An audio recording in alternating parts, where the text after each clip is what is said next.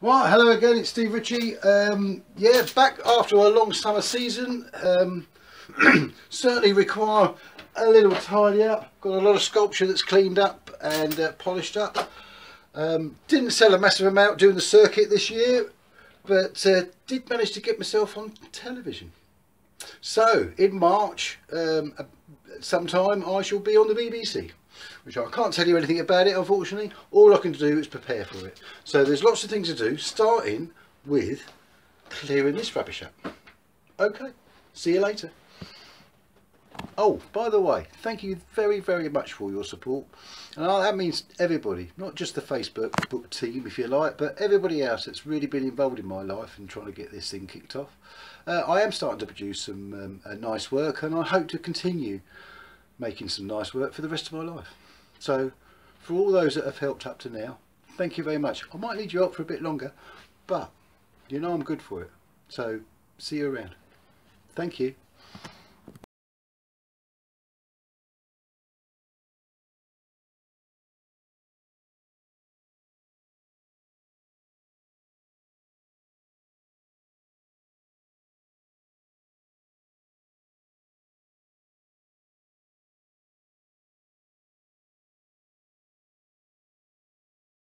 Opposition and highly skilled people in their own right, in their own fields, and we were ready at this point to actually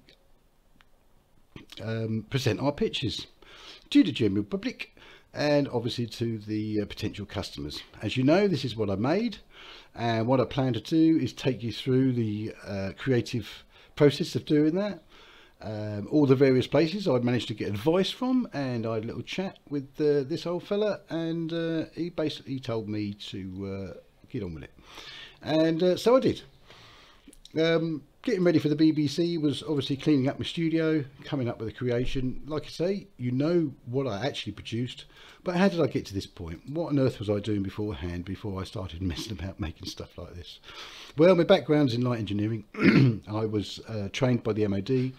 I ran my own light engineering company, servicing and coming up with various things, and in my part-time I made sculpture.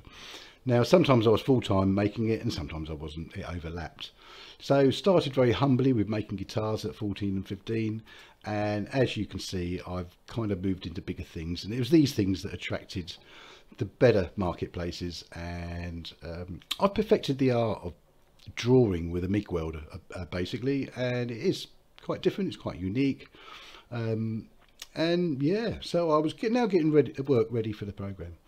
They wanted 5 pieces and a pitch, so these were the 5 pieces I used. My own right hand,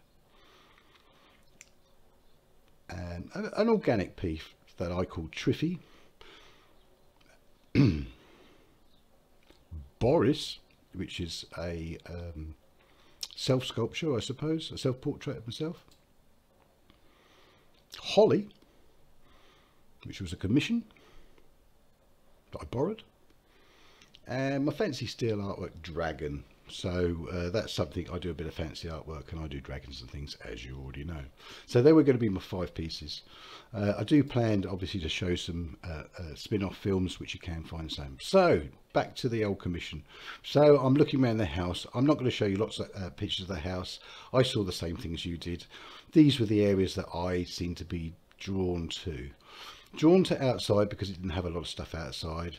I'm seeing seahorses, I'm seeing octopuses. I didn't want to move any work from inside the house, you know, because to produce a piece of work from the inside, you almost had to get something out of the way. But I was very drawn to this post, and there's that view from the window with all the octopuses and the lamps and things, and that's what you can see.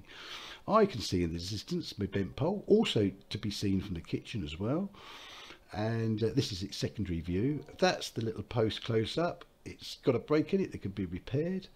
And I think any type of sculpture that I particularly want to attach on that post, I could also make at the same angle and use as a bit of a handrail on this very slippery decking. So I reproduced the post in the workshop.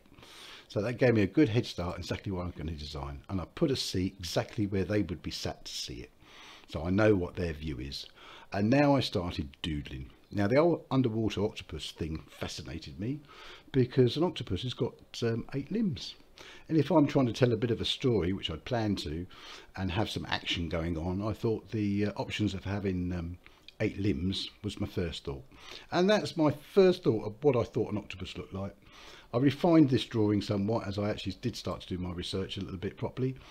And oh, the other one on there was seahorses, obviously. So again, a first stab without actually doing any research, what's from my memory. And obviously a gathering and a collecting of whatever scrap and bits that I've got left over from jobs or whatever I've got. You know, I've done a bit of searching around the area. I did find a hook. It was a mile inland, I must be honest. The beach was bare. But there was some chain there that I had. I know that came from that region. I think that was more Faversham way, but that was sort of 2 years before. But that's what I do. I'm always looking for materials. And this is the thing with a job like this. You've got to understand that I'm trying to design something here that if someone did go into a metalsmith shop and asked, can you make one of these octopuses at this price? Yes, he could. An octopus. The other bits that are going on, the materials were free. Well, my pastime is to go out and look for scrap all the time. It's not everybody's pastime to do that. So for them to stop, find things and boom, so expect to pay more. I was fighting with the budget. I went up a wrong line. I attempted to produce a fishy which didn't really work and was eating into the budget too much, so I stopped doing that and decided to develop this seahorse thing a little bit more. And I'd got a bit of a shape going, so that was quite good. And yeah, I started looking at the octopus in a bit more detail as well. How long is it going to take me to make a limb? And can I do this efficiently and quickly enough that other people like myself could make one at a reasonable price? So that's what I'm on. Truth is, a $750 budget would have been eaten up on just designing a thing like this if I was designing this for a customer.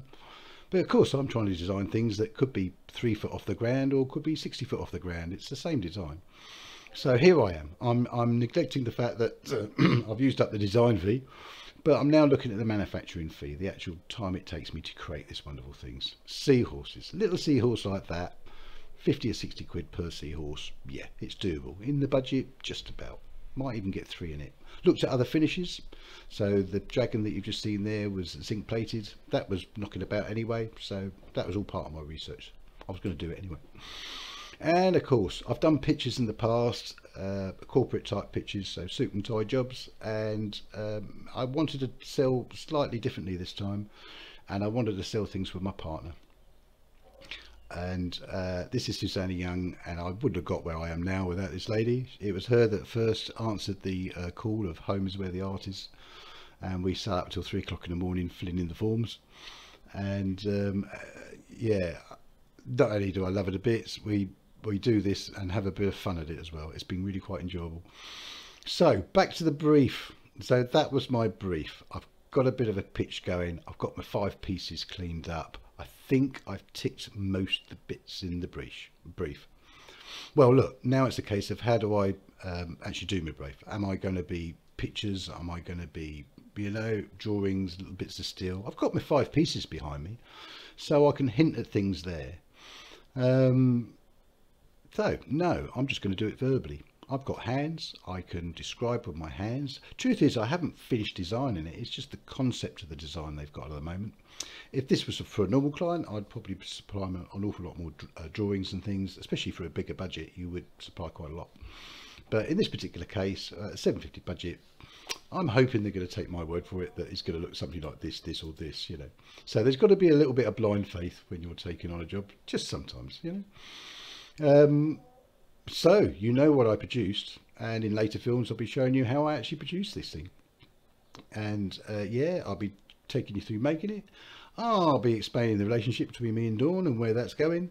What did happen to Holly and where is it now? As you can see, I'd like to point out that there are other people in my life that have helped me along here, including my stepdaughter and boyfriend, and she's a little star.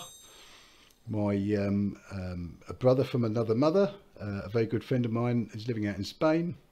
Yeah, as you gather, you know, it's nice to put one in there. He's a bit old really, isn't he? And of course, what happened to Fishy. Anyway, thanks very much for listening. I'll be doing spin-off films which you will find about how I made some of the items, and I'm producing films all the time.